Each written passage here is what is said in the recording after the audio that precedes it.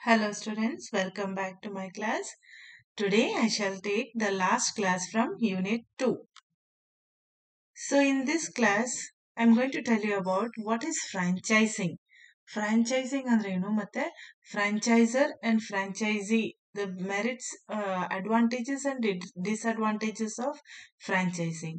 Okay, so ಇದೇನಿದು ಅಂತಂದ್ರೆ franchising is a form of marketing and distribution in which the owner of a business system, ಅಂದ್ರೆ owner ಅಂದ್ರೆ ಯಾರು ಫ್ರಾಂಚೈಸರ್, grants to an individual R group of individuals, ಅವ್ರನ್ನ ಏನಂತ ಹೇಳ್ತೀವಿ franchises, the right to run a business selling a product are providing a service using the ಫ್ರಾಂಚೈಸರ್ಸ್ business system.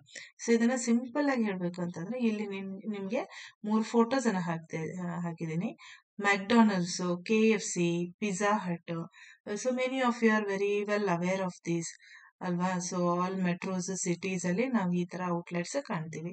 So ಇವೇನು ಅಂತಂದ್ರೆ ಇದ್ರ owner ಎಲ್ಲಿರ್ತಾನೆ, the main owners McDonald's ಆಗ್ಲಿ KFC ಆಗ್ಲಿ, they are not in India, they are not Indians, right. So ಅವರು ಆ business manufacturing of that product ಇರ್ಬೋದು, selling pattern, ಈ outlet designs, ಇವನ್ನೆಲ್ಲ ಅವರು ಫ್ರಾಂಚೈಸಿ ಅಂದ್ರೆ ಈಗ ನಮ್ಗೆ ಈ ತರ ಒಂದು KFC ಔಟ್ಲೆಟ್ ಸ್ಟಾರ್ಟ್ ಮಾಡ್ಬೇಕಂತಂದ್ರೆ ಇದ್ರ ಮೇನ್ ಓನರ್ಸ್ ಹತ್ರ ನಾವು ಅವ್ರ ಪರ್ಮಿಷನ್ ಅನ್ನ ತಗೊಂಡು ಅವರಿಂದ ಅವ್ರ ಜೊತೆ ಒಂದು ಅಗ್ರಿಮೆಂಟ್ ಮಾಡ್ಕೊಂಡು ಅವ್ರದ್ದು ಅದೇ ಲೋಗೋ, ಪ್ಯಾಟರ್ನ್ ಮತ್ತೆ ಆ ಫುಡ್ ಪ್ರಿಪರೇಷನ್ ಏನಿದೆಯಲ್ಲ, ಪ್ರಿಪರೇಷನ್ ಮೆನ್ಯೂ ಇರ್ಬೋದು, ಅದ್ರ ಟ್ರೈನಿಂಗ್ ಇರ್ಬೋದು, ಅದನ್ನೆಲ್ಲ ಅವ್ರ ಕಡೆಯಿಂದ ತಗೊಂಡು they will start we can start a business. So ಇದನ್ನ ನಾವು ಫ್ರಾಂಚೈಸಿಂಗ್ ಅಂತ ಹೇಳ್ತೀವಿ. ಸೊ ಹಿಯರ್ ಅವ್ರದೇ ಒಂದು ಟ್ರೇಡ್ ಮಾರ್ಕ್ ಮ್ಯಾನುಫ್ಯಾಕ್ಚರಿಂಗ್ ಇರ್ಬೋದು, ಪ್ರಾಡಕ್ಟ್ ಇರ್ಬೋದು. ಸೊ ಅವರು ಅವ್ರ ಇನ್ವೆಸ್ಟ್ಮೆಂಟ್ ಹಾಕೊಂಡು ಅವ್ರ ದುಡ್ಡು ಹಾಕೊಂಡು ಬಿಸ್ನೆಸ್ ಎಕ್ಸ್ಪಾನ್ಷನ್ ಬೇರೆ. ನಮ್ ತರ ಇನ್ವೆಸ್ಟ್ಮೆಂಟ್ ಬಿಸ್ನೆಸ್ ಮಾಡ್ಲಿಕ್ಕೆ ಇಂಟ್ರೆಸ್ಟ್ ಇದ್ದವರು ಅವ್ರ ಹತ್ರ ಅಪ್ರೋಚ್ ಮಾಡ್ಕೊಂಡು ಅವರ business product name, brand name, okay, ಆ ಸೆಲ್ಲಿಂಗ್ ಪ್ಯಾಟರ್ನ್ ಎಲ್ಲ ಅವ್ರ ಕಡೆಯಿಂದ ತಗೊಂಡು we start a business. That is called franchising. Okay, so it is a form of marketing and distribution. ನೋಡ್ರಿ, ಮಾರ್ಕೆಟಿಂಗ್ ಅಂದ್ರೆ ಪ್ರಾಡಕ್ಟ್ ಅನ್ನ ಸೇಲ್ ಮಾಡೋ ರೀತಿ ಇರ್ಬೋದು, ಅಥವಾ ಡಿಸ್ಟ್ರಿಬ್ಯೂಷನ್ ಪ್ಯಾಟರ್ನ್ ಇರ್ಬೋದು. The owner of the business system ಅಂದ್ರೆ ಇದರ owner, main owner grants to an individual ಅಂದ್ರೆ ಕೊಡ್ತಾರೆ ಯಾರಿಗೆ, ಒಬ್ಬ ವ್ಯಕ್ತಿ ಅಥವಾ ಗ್ರೂಪ್ ಆಫ್ ಪೀಪಲ್, ಇಂಡಿವಿಜುವಲ್, ಅವ್ರನ್ನ ಫ್ರಾಂಚೈಸೀಸ್ ಅಂತ ಹೇಳ್ತೀವಿ. ದ ರೈಟ್, ಹಕ್ಕು, to run a business selling a product, providing a service. So ಈ ಕಂಪ್ನಿಯವರು ಅವರ ಪ್ರಾಡಕ್ಟ್, ಅವರ ಬಿಸ್ನೆಸ್ ಪ್ಯಾಟರ್ನ್ ಅವನ್ನೆಲ್ಲ ಫ್ರಾಂಚೈಸೀಸ್ ಅಂತ ಅವ್ರಿಗೆ ಕೊಟ್ಟು ಅವರಿಂದ ಆ ಬಿಸ್ನೆಸ್ ಅನ್ನ ಎಕ್ಸ್ಪ್ಯಾಂಡ್ ಮಾಡಿಸ್ತಾರೆ. So franchises are also given permission to use the franchises branding. ಈಗ ನಮ್ಗೆ ಒಂದು KFC ಔಟ್ಲೆಟ್ ಸ್ಟಾರ್ಟ್ ಮಾಡ್ಬೇಕು ಅಥವಾ ಮ್ಯಾಕ್ಡೊನಾಲ್ಡ್ಸ್ ಸ್ಟಾರ್ಟ್ ಮಾಡ್ಬೇಕು ಅಂತಂದ್ರೆ ಆ ಮ್ಯಾಕ್ಡೊನಾಲ್ಡ್ಸ್ ಅನ್ನೋಂತ ಆ ಒಂದು ಲೋಗೋ ಇರ್ಬೋದು, R that trade mark, R that reputation, ಅದನ್ನೆಲ್ಲ ನಾವು ಕಂಪನಿಯಿಂದ ತಗೋಬಹುದು. We get the permission to use them. Branding, trade mark and identifying marks under specified guide lines ಅಂದ್ರೆ ಅವರ ಒಂದು ಒಪ್ಪಿಗೆಯಿಂದ ಒಂದು ಅಗ್ರಿಮೆಂಟ್ ಪ್ರಕಾರ ಅವರ ಎಲ್ಲ ಟ್ರೇಡ್ ಮಾರ್ಕ್, ಗುಡ್ ವಿಲ್ ಅನ್ನ ಯೂಸ್ ಮಾಡಿಕೊಂಡು ಬೇರೆಯವರು ಆ ಬಿಸ್ನೆಸ್ ಅನ್ನ ಸ್ಟಾರ್ಟ್ ಮಾಡಬಹುದು. So that is called franchising. Franchising is basically a right which manufacturers or businesses give to others. So ಇದರ ಮೇನ್ ಓನರ್ಸ್ ಅಥವಾ ಬಿಸ್ನೆಸ್ ಮ್ಯಾನುಫ್ಯಾಕ್ಚರರ್ಸ್ ಇರ್ಬೋದು, ಅವರು ಬೇರೆಯವರಿಗೆ ತಮ್ಮ ಪ್ರಾಡಕ್ಟ್ ಅನ್ನ ಸೇಲ್ ಮಾಡ್ಲಿಕ್ಕೆ ಕೊಡುವಂತ ಒಂದು ಪರ್ಮಿಷನ್. ಆ ಕಂಪ್ನಿ ಅಥವಾ ಮ್ಯಾನುಫ್ಯಾಕ್ಚರರ್ನ logo, good will, trade mark ಎಲ್ಲಾನು ಅವ್ರಿಗೆ ಟ್ರಾನ್ಸ್ಫರ್ ಮಾಡ್ತಾರೆ. They allow them to use it. This right allows the beneficiaries to sell the product or service of these manufacturers or parent business. So ಅವ್ರನ್ನ main owners ಅನ್ನ ನಾವು parent businesses ಅಂತ ಹೇಳ್ತೇವೆ. So examples of franchising in India, ನಮ್ಮ ದೇಶದಲ್ಲಿ franchising business McDonald, Domino's, KFC, pizza hut. Okay, so there are so many foreign brands that are in to India. And in ನಮ್ಮ local ಇದ್ರಲ್ಲೇನು ಬಹಳಷ್ಟು outlets ಇದೆ. Like ಚಾಯ್ ವಾಲಾ ಇದೆ, and Matka Chai ಇದೆ, and there are so many different small brands which are coming up as startups in India also. So they are also coming under franchising. So ಈ features ಏನು, ಲಕ್ಷಣಗಳೇನು? First 3 ಲಕ್ಷಣಗಳಿದಾವೆ. Under a franchising agreement the ಫ್ರಾಂಚೈಸರ್ ಅಂದ್ರೆ the main owner grants permission to the franchise. ಯಾರು ತಗೊಂಡಿರ್ತಾರಲ್ಲ ಅವರಿಗೆ ಏನ್ permission ಅನ್ನು ಕೊಡ್ತಾರೆ? To use it's intellectual properties like patent, trade marks. So ಯಾವುದೇ ಆ ಪ್ರಾಡಕ್ಟ್ ಮ್ಯಾಗ ಅವ್ರಿಗೆ ಪೇಟೆಂಟ್ ಸಿಕ್ತು ಅಂತಂದ್ರೆ ಆ ಪೇಟೆಂಟ್ ಅನ್ನು ಕೂಡ ಅವ್ರು ಯೂಸ್ ಮಾಡ್ಲಿಕ್ಕೆ ಕೊಡ್ಬೋದು. Trade marks, so logos R sign different, ಈಗ ಇಲ್ಲಿದೆ ನೋಡಿ.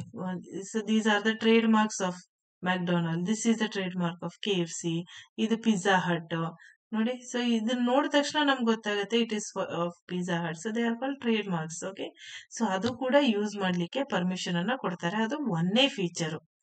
ಎರಡನೇ ಫೀಚರ್ ಏನ್ರಿ, the franchise in return. So ಈಗ ಯಾರು ತಗೊಂಡಿರ್ತಾರಲ್ಲ, ಪರ್ಚೇಸ್ ಮಾಡ್ತಾರಲ್ಲ ಇದನ್ನ, ಟ್ರೇಡ್ ಮಾರ್ಕ್ ಆಗ್ಲಿ ಪ್ರಾಪರ್ಟಿ ರೈಟ್ಸ್ ಆಗ್ಲಿ, ಅವ್ರನ್ನ ಫ್ರಾಂಚೈಸಿ ಅಂತ ಹೇಳ್ತೀವಿ. ಸೊ ಅವರು ಇದನ್ನೆಲ್ಲ ತಗೊಂಡು ಅವ್ರು ಏನ್ ಮಾಡ್ತಾರೆ, ವಾಪಸ್ ಏನ್ ಕೊಡ್ತಾರೆ? In return the pay fee, that is royalty. ಈ intellectual property right, patent, trade marks, good will ಇದನ್ನೆಲ್ಲ ಯೂಸ್ ಮಾಡ್ಲಿಕ್ಕೆ ಆ ಫ್ರಾಂಚೈಸರ್ಗೆ ಇವರು ಫೀಸ್ ಅನ್ನ ಆಸ್ ಪರ್ ಅಗ್ರಿಮೆಂಟ್ ಫೀಸ್ ಅನ್ನ ಪೇ ಮಾಡ್ಕೊಂತ ಹೋಗ್ತಾರೆ. ಆ ಫೀಸ್ ಅನ್ನ ನಾವು ರಾಯಲ್ಟಿ ಅಂತ ಹೇಳ್ತೀವಿ to the ಫ್ರಾಂಚೈಸರ್, and May even give have to share a part of his profit. ಒಂದೊಂದ್ಸಲ ಅಗ್ರಿಮೆಂಟ್ ಹೆಂಗಿರತ್ತೆ ಅಂತಂದ್ರೆ, ಈ ಫ್ರಾಂಚೈಸಿಯ ಆ ಬಿಸ್ನೆಸ್ ಇಂದ ಬರುವಂತ ಪ್ರಾಫಿಟ್ ಇಂದ ಒಂದಿಷ್ಟು ಪರ್ಸೆಂಟ್ ಶೇರ್ ಕೂಡ ಕೊಡ್ಬೇಕಾಗತ್ತೆ, ಶೇರ್ ಆಫ್ ದ ಪ್ರಾಫಿಟ್. ಯಾರಿಗೆ? To the ಫ್ರಾಂಚೈಸರ್. On the contrary ಅಂದ್ರೆ ಇದ್ರ ಬದಲಾಗಿ ಫ್ರಾಂಚೈಸರ್ ಪ್ರೊವೈಡ್ಸ್ ಇಟ್ಸ್ ಗುಡ್ಸ್. ಸೊ ಇದನ್ನೆಲ್ಲ ಕೊಟ್ಟಿಂದ ಈ ಫ್ರಾಂಚೈಸರ್ ಏನ್ ಮಾಡ್ತಾನೆ, ಪ್ರಾಪರ್ಟಿ ರೈಟ್ಸ್, ಪೇಟೆಂಟ್ ಇರ್ಬೋದು, ಟ್ರೇಡ್ ಮಾರ್ಕ್ ಇರ್ಬೋದು, ಅದ್ರ ಜೊತೆನೆ goods, service and assistance to the franchise ಕೊಡ್ತಾರೆ. ಅಸಿಸ್ಟೆನ್ಸ್ ಅಂತಂದ್ರೆ ಅಂಗಡಿಯಲ್ಲಿರುವಂತ ಇದು ವರ್ಕರ್ಸ್ ಇರ್ತಾರಲ್ಲ, ಅಥವಾ ಕುಕ್ ಇರ್ತಾರೆ, ಅವರಿಗೆ ಟ್ರೈನಿಂಗ್ ಕೊಡ್ತಾರೆ.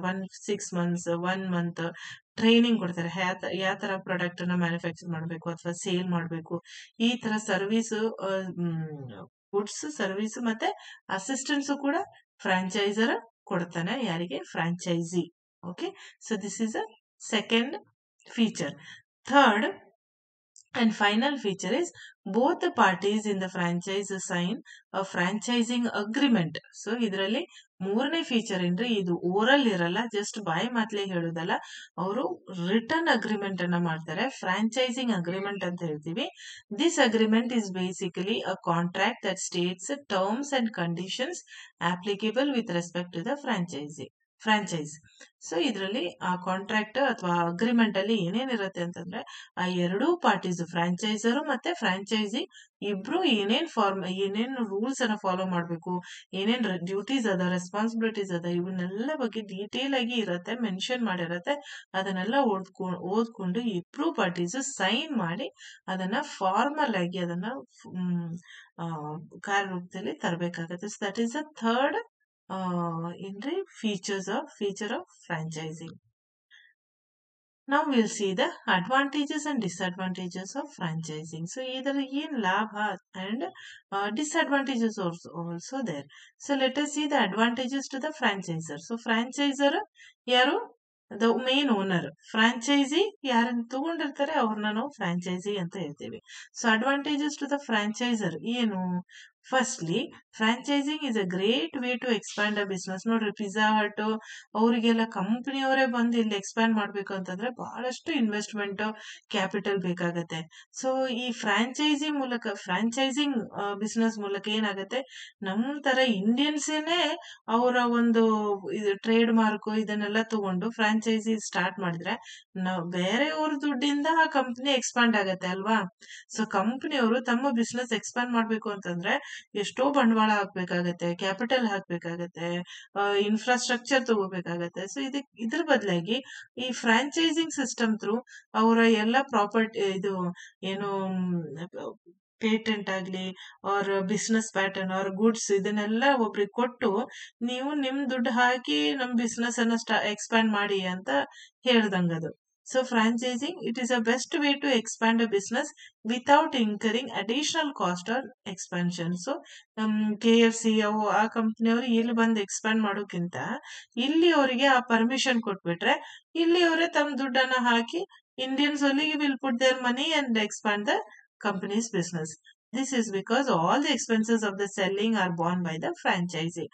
So ಯಾರು ಆ ಬಿಸ್ನೆಸ್ ಅನ್ನ ಪರ್ಚೇಸ್ ಸ್ಟಾರ್ಟ್ ಮಾಡ್ಲಿಕ್ಕೆ ಇನ್ವೆಸ್ಟ್ ಮಾಡಿರ್ತಾನೋ, ಫ್ರಾಂಚೈಸಿ ಯಾರು ಇರ್ತಾನೋ ಅವನೇ ಎಲ್ಲ ಎಕ್ಸ್ಪೆನ್ಸಸ್ ಬೇರ್ ಮಾಡ್ತಾನೆ. ಸೊ ಅದು ಒಂದು ಒಳ್ಳೆ ಫಸ್ಟ್ ಅಡ್ವಾಂಟೇಜ್ ಟು ದ ಫ್ರಾಂಚೈಸರ್ ಅಂದ್ರೆ main owner. Second, this further also help in building a brand name, increasing goodwill and reaching more customers. So ಇದು ರಿಲೇಟೆಡ್ ಅದ. ಸೊ KFC, ಪಿಜ್ಜಾ ಹಟ್, ಈ ಫಾರಿನ್ ಬ್ರ್ಯಾಂಡ್ಸ್ ಅವರು ಆರಾಮಾಗಿ ತಮ್ಮ ಬ್ರ್ಯಾಂಡ್ ನೇಮ್ ಅನ್ನ develop ಮಾಡ್ಬೋದು, build ಮಾಡ್ಬೋದು, ಅವ್ರ ಗುಡ್ ವಿಲ್ ಅನ್ನ ಇನ್ಕ್ರೀಸ್ ಮಾಡ್ಬೋದು ಅಂಡ್ ಬಹಳಷ್ಟು ಫ್ರೆಶ್ ಕಸ್ಟಮರ್ಸ್ ಅನ್ನ ಅಟ್ರಾಕ್ಟ್ ಮಾಡ್ಕೋಬಹುದು through ಫ್ರಾಂಚೈಸರ್ಸ್. Okay, through franchising. So these are the advantages. ಈಗ ಅಡ್ವಾಂಟೇಜಸ್ ಟು ದ ಫ್ರಾಂಚೈಸಿ ಅಂದ್ರೆ ಯಾರ ಎರಡನೇ ಓನರ್ಸ್ ಅಂದ್ರೆ ಅವರಿಂದ ಯಾರು ತಗೊಂಡು ಆ ಬಿಸ್ನೆಸ್ ಅನ್ನು ಸ್ಟಾರ್ಟ್ ಮಾಡ್ತಾನೆ ಅವನಿಗೆ ಏನೇನು advantage. franchisee can use franchising to start a business on a pre-established brand name. ನೋಡ್ರಿ, ಈಗ ಅವರಿಗೆ ಈ ಫ್ರಾಂಚೈಸರ್ is a big brand. So ಅವನು ಆಲ್ರೆಡಿ ಪಾಪ್ಯುಲರ್ ಆಗಿರ್ತಾನೆ ಆ ಬಿಸ್ನೆಸ್. ಸೊ ಆ ಪಾಪ್ಯುಲರ್ ಆಗಿದ್ದ ಬಿಸ್ನೆಸ್ ನ ಒಂದು ಫ್ರಾಂಚೈಸಿಂಗ್ ಅನ್ನ ತಗೊಂಡ್ಬಿಟ್ರೆ ಈ ಫ್ರಾಂಚೈಸೀಸಿಗೆ ಒಂದು ಹೊಸ ಬ್ರ್ಯಾಂಡ್ ಎಸ್ಟಾಬ್ಲಿಷ್ ಮಾಡೋ ಅವಶ್ಯಕತೆ ಇಲ್ಲ, ಅದಕ್ಕೆ ಏನೇನ್ ಎಕ್ಸ್ಪೆನ್ಸಸ್ ಅದ ಅದು ಬೇರ್ ಮಾಡ್ಲಿಕ್ಕೆ ಅವಶ್ಯಕತೆ ಇಲ್ಲ. ಪ್ರೀ ಎಸ್ಟಾಬ್ಲಿಷ್ ಬ್ರ್ಯಾಂಡ್ ನೇಮ್ ಸಿಗುತ್ತೆ ಅವ್ರಿಗೆ, ರೆಡಿಮೇಡ್ ಬ್ರ್ಯಾಂಡ್ ನೇಮ್ ಸಿಗುತ್ತೆ. As a result the franchise can predict his success. ನೋಡ್ರಿ, ಅವರ ಒಂದು ಫೇಲ್ಯೂರ್ ಚಾನ್ಸಸ್ ಬಹಳ ಕಡಿಮೆ ಅಂತ ಹೇಳ್ತಾರೆ. ಯಾರಿಗೆ? ಫ್ರಾಂಚೈಸಿ. ಈ ತರ ಸಕ್ಸಸ್ಫುಲ್ ಆಗಿರುವಂತ ಬಿಸ್ನೆಸ್ ಅವರ ಒಂದು ಪ್ರಾಡಕ್ಟ್ ಅನ್ನ ತಗೊಂಡು, ಅವ್ರ ಬ್ರ್ಯಾಂಡ್ ನೇಮ್ ತಗೊಂಡು, ಅವ್ರ ಗುಡ್ ವಿಲ್ ತಗೊಂಡು ಬಿಸ್ನೆಸ್ ಸ್ಟಾರ್ಟ್ ಮಾಡಿದ್ರೆ ಅಲ್ಲಿ ಸಕ್ಸಸ್ ಕಾಣ್ತಾರೆ. Failure is very less and there is very less risk of failure. So that is first advantage. Then ಎರಡನೇ ಅಡ್ವಾಂಟೇಜ್ ಏನ್ರಿ to the franchise? The franchisee also does not need to spend money on training and assistance because the franchisor provides this. ನೋಡ್ರಿ, ಆಗ್ಲೇ ಹೇಳ್ದೆ, ಈ ಫ್ರಾಂಚೈಸರ್ main owner ಯಾರು ಇರ್ತಾನಲ್ಲ ಅವನೇ ಎಲ್ಲಾನು provide ಮಾಡ್ತಾನೆ, ಟ್ರೈನಿಂಗ್ ಕೊಡ್ತಾರೆ ಆ ಎಂಪ್ಲಾಯೀಸಿಗೆ ಹೆಂಗ್ ಮಾಡ್ಬೇಕು ಪ್ರಾಡಕ್ಟ್. ಈಗ ಬೇಕರಿ ಐಟಮ್ಸ್ ಇದ್ರೆ ಅಥವಾ ಈ KFC, ಪಿಜ್ಜಾ ಹಟ್, ಆ ಪಿಜ್ಜಾ ಮೇಕಿಂಗ್ ಏನು ಇಂಗ್ರೀಡಿಯೆಂಟ್ಸ್ ಏನಿದೆ, how to make that pizza, everything they give training for those employees. So ಇದರಿಂದ ಈ ಫ್ರಾಂಚೈಸಿಗೆ ಬಹಳಷ್ಟು ದುಡ್ಡು ಲಾಭ ಆಗತ್ತೆ, ಅಂದ್ರೆ ಖರ್ಚು ಕಡಿಮೆ ಆಗತ್ತೆ. ಯಾಕಂದ್ರೆ ಎಲ್ಲಾನು ಈ ಫ್ರಾಂಚೈಸರ್ ರೆಡಿ ಮಾಡಿ ಕೊಟ್ಟಿರ್ತಾನೆ. ಸೊ ಅದಕ್ಕೆ that is another advantages to the franchisee. Then it is third advantage is that sometimes a franchisee may get exclusive right to sell the franchisor's product within an area. ನೋಡ್ರಿ, ಎಷ್ಟೋ ಸಲ only that franchise ಬೇರೆ ಅಂಗಡಿದವರು ಆ company product sale ಮಾಡ್ಲಿಕ್ಕೆ permission ಕೊಡಲ್ಲ. High end products ಇರ್ಬೋದು, high end services ಇರ್ಬೋದು, ಅವನ್ನ ಆ ಫ್ರಾಂಚೈಸಿಗೆ ಅಷ್ಟೇ ಆ ಕಂಪನಿಯವರು ತಮ್ಮ ಪ್ರಾಡಕ್ಟ್ ಅನ್ನ ಕೊಟ್ಟಿರ್ತಾರೆ. ಸೊ ಈ ತರ ಸಮ್ ಟೈಮ್ಸ್ ಫ್ರಾಂಚೈಸೀಸ್ ಮಾತ್ರ ಒಂದು ಎಕ್ಸ್ಕ್ಲೂಸಿವ್ ರೈಟ್ ಅನ್ನ ಪಡ್ಕೋತಾರೆ. ಸೊ ಆ ಕಂಪನಿಯವರು, ಈ best example is pizza hut and all. ಈಗ ಸಣ್ಣ ಅಂಗಡಿಯಲ್ಲಿ ಹೋಗಿ ಪಿಜ್ಜಾ ಕೇಳಿದ್ರೆ ಅವ್ರು ಕೊಡಕ್ಕಾಗಲ್ಲ. ಯಾಕಂದ್ರೆ ಪಿಜ್ಜಾ ಹಟ್ ಕಂಪನಿಯವರು ಈ ಫ್ರಾಂಚೈಸೀಸಿಗಷ್ಟೇ ಎಕ್ಸ್ಕ್ಲೂಸಿವ್ ಆಗಿ ಅವ್ರಿಗಷ್ಟೇ ಆ ರೈಟ್ ಅನ್ನ ಕೊಟ್ಟಿರ್ತಾರೆ.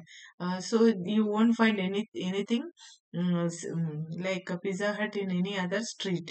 Okay, only the franchisees will get that power or right, exclusive right to sell the franchisee's product within an area. Last advantage ಏನ್ರಿ? Franchises will get to know business techniques and trade secrets of the brand. ನೋಡ್ರಿ, so ಈ ಫ್ರಾಂಚೈಸೀಸಿಗೆ ಇನ್ನೊಂದು benefit ಏನ್ರಿ? ಈ ದೊಡ್ಡ ದೊಡ್ಡ ಕಂಪನಿದು franchising ಅನ್ನ ತಗೊಂಡ್ರೆ ಅವ್ರು ಯಾವ ತರ ಬಿಸ್ನೆಸ್ ಟೆಕ್ನಿಕ್ ಅನ್ನ ಯೂಸ್ ಮಾಡ್ತಾ ಇದ್ದಾರೆ, ಯಾವ ತರ ಅವರು ಬ್ರ್ಯಾಂಡ್ ಅನ್ನ ಡೆವಲಪ್ ಮಾಡ್ತಾ ಇದ್ದಾರೆ. ಸೊ ಇಂಟರ್ನಲ್ ಸೀಕ್ರೆಟ್ಸ್ ಏನಿದಾವೆ ಈಸಿಯಾಗಿ ಇವರು ಆಕ್ಸೆಸ್ ಮಾಡಬಹುದು. because the as per the agreement, the franchisor has to give everything, even brand name, uh, goodwill, everything has to be shared to the franchisee. So ಇದರಿಂದ ಫ್ರಾಂಚೈಸಿಗೆ ದೊಡ್ಡ ದೊಡ್ಡ business brand big brands ಅವ್ರು ಯಾವ ತರ techniques ಅನ್ನ use ಮಾಡ್ತಾರೆ, business techniques ಇರ್ಬೋದು, trade secrets ಇರ್ಬೋದು, ಇವನ್ನೆಲ್ಲ ಅವರು ಈಸಿಯಾಗಿ ಸ್ಟಡಿ ಮಾಡ್ಕೋಬಹುದು. So this is the 4 advantages to the franchisees. Next is the disadvantage for the franchisor and disadvantage to the franchisee. Franchisor ಅಂದ್ರೆ the owner, main owner. So the first, the most basic disadvantage is that the franchisee does not possess direct control over the sale of its product. Nodri. So ಇಲ್ಲಿ, as a result, its own goodwill can suffer if the franchisor does not maintain quality standards. So ಇಲ್ಲಿ ಈ franchisor ಏನದ, if that if for example McDonald ಕಂಪನಿಯವರು ಫ್ರಾಂಚೈಸರು, ಈಗ ನಮ್ಮ ಊರಲ್ಲಿ ಒಬ್ಬವನು ಅವನ franchising ಇದನ್ನ ತಗೊಂಡು ಮ್ಯಾಕ್ಡೊನಾಲ್ಡ್ ಕಂಪನಿಯವ್ರದ್ದು ಫ್ರಾಂಚೈಸಿ ತಗೊಂಡಿದ್ದಾನೆ ಅಂತ ತಿಳ್ಕೊರಿ.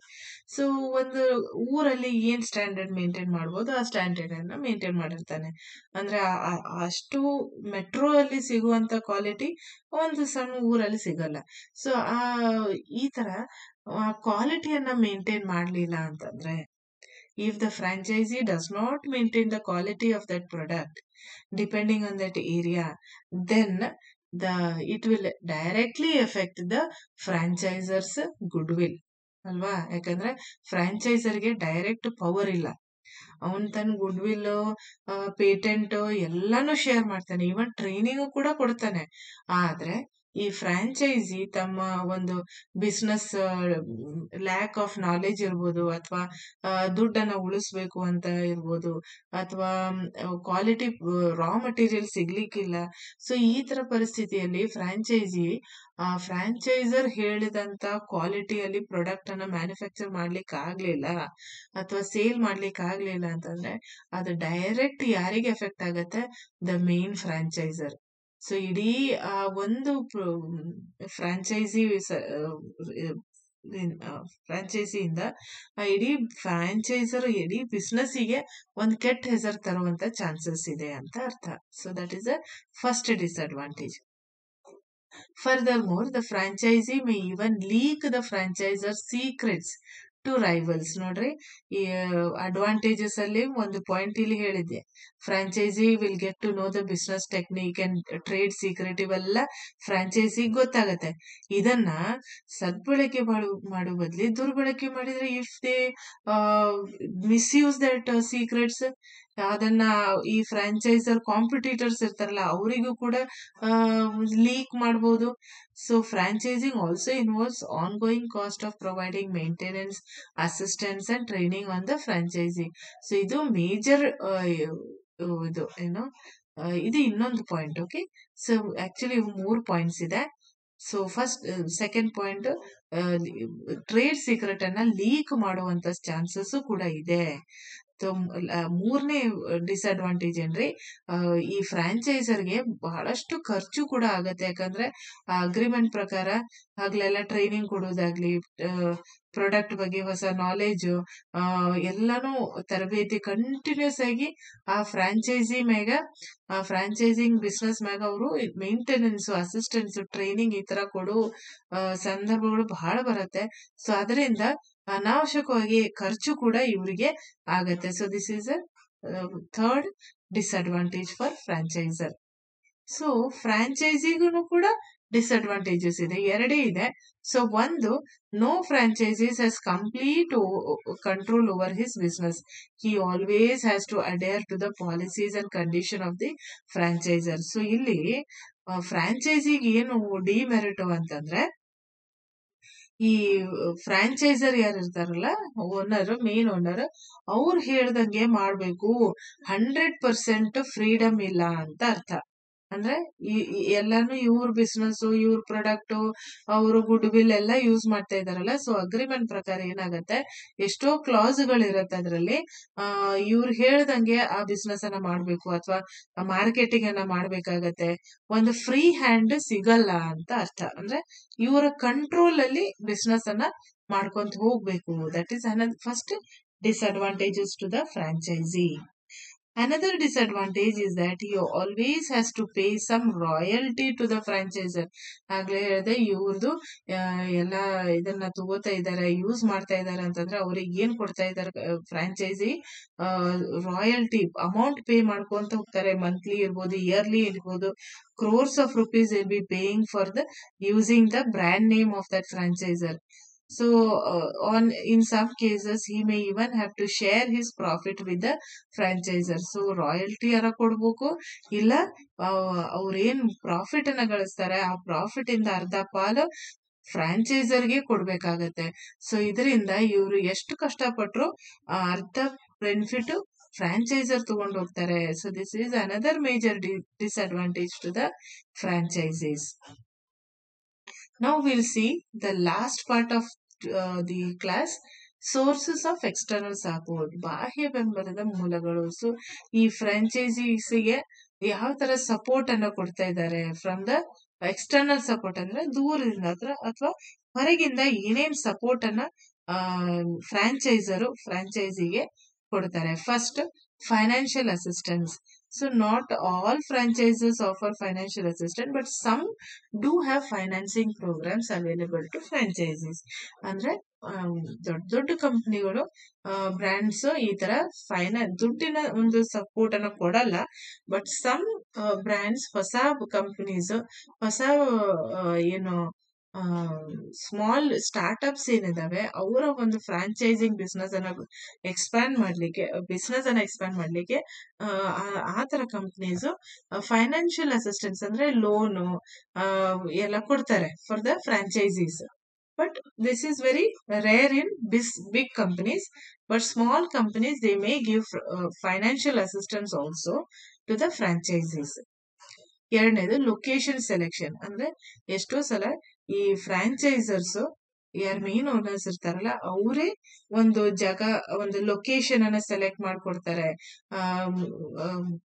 ಎಲ್ಲಿ ಅಂಗಡಿಯನ್ನ ಸ್ಟಾರ್ಟ್ ಮಾಡ್ಬೇಕು, ಲೊಕ್ಯಾಲಿಟಿ ಎಲ್ಲ ಸ್ಟಾರ್ಟ್ ಮಾಡ್ಬೇಕು, ಅವನ್ನೆಲ್ಲ ಸ್ಟಡಿ ಮಾಡಿ ಮಾರ್ಕೆಟ್ ಸರ್ವೆಯನ್ನ ಮಾಡ್ಕೊಂಡು ಲೊಕೇಶನ್ ಸೆಲೆಕ್ಷನ್ ಕೂಡ ಮಾಡ್ಕೊಡ್ತಾರೆ.